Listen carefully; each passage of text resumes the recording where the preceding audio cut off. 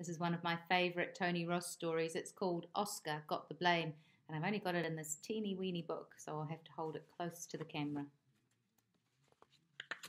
Oscar got the blame. This is Oscar.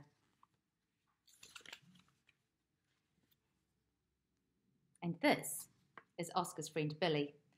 Oscar's mum and dad think Oscar made Billy up. Whenever Oscar talked about Billy, his mum and dad said, "Don't be silly."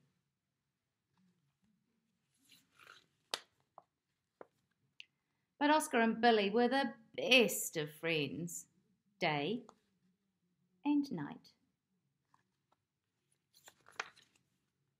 Sometimes Oscar let Billy have some of his dinner, but then he had to eat it all by himself. When Billy left little bits of mud around the house, Oscar got the blame. When Billy dressed the dog in Dad's things, Oscar got the blame.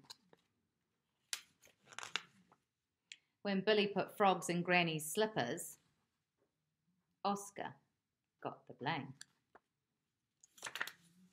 When Billy made breakfast, Oscar got the blame. When Billy washed the cat, Oscar got the blame. And when Billy left the bathroom taps running,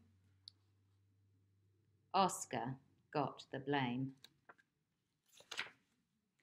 And was sent to bed without a story. "It's not fair," said Oscar. "Nobody believes in my friend Billy."